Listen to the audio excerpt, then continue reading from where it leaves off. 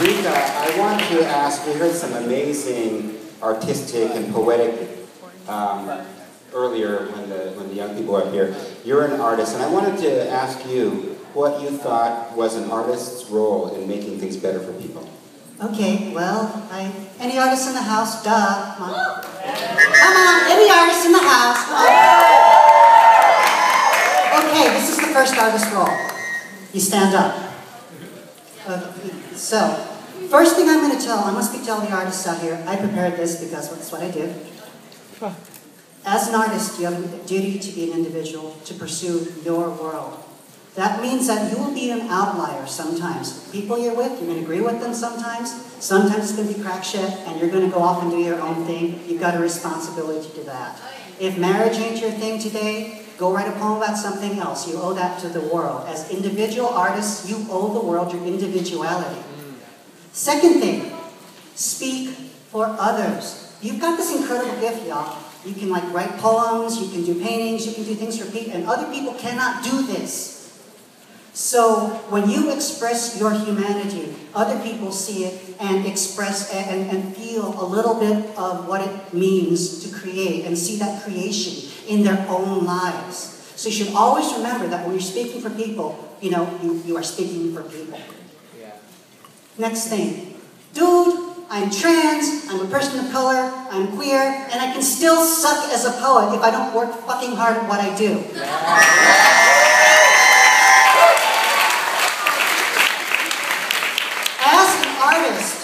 You have the spotlight on you.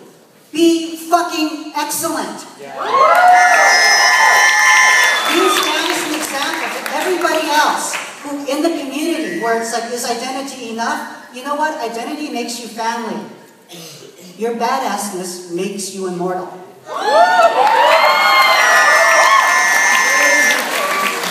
Next thing, I want you all to understand.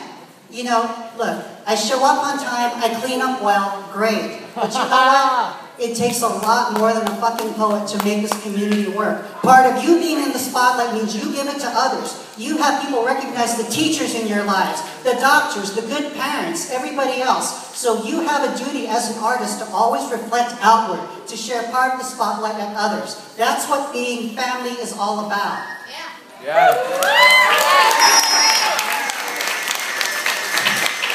Finally, you guys have to understand too, art's a really special thing in one sense. It directly expresses humanity. At the end, you are a queer artist, you are a female artist, you're a person of color, but in the end with the artist, you're a human artist. So never be afraid to collaborate with other people who may not share your own identities or whatever. In the end, we're all humanity, we're all humans, we're all people, we all got the same spirit. Now you know that as better than anybody else because you know when you write that poem, that has nothing to do with the color of your skin, that has to do with the light in your heart, right? And be faithful to that light. Have a great conference. Fucking vote, because if Proposition 30 don't pass, I might not have a job. And God bless.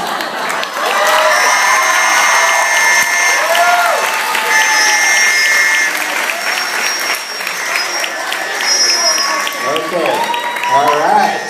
Robin, so you've been doing this for more than 20 years, so I want you to talk a little bit about how you've seen it get better for LGBTQ youth, and how you think it can still get better.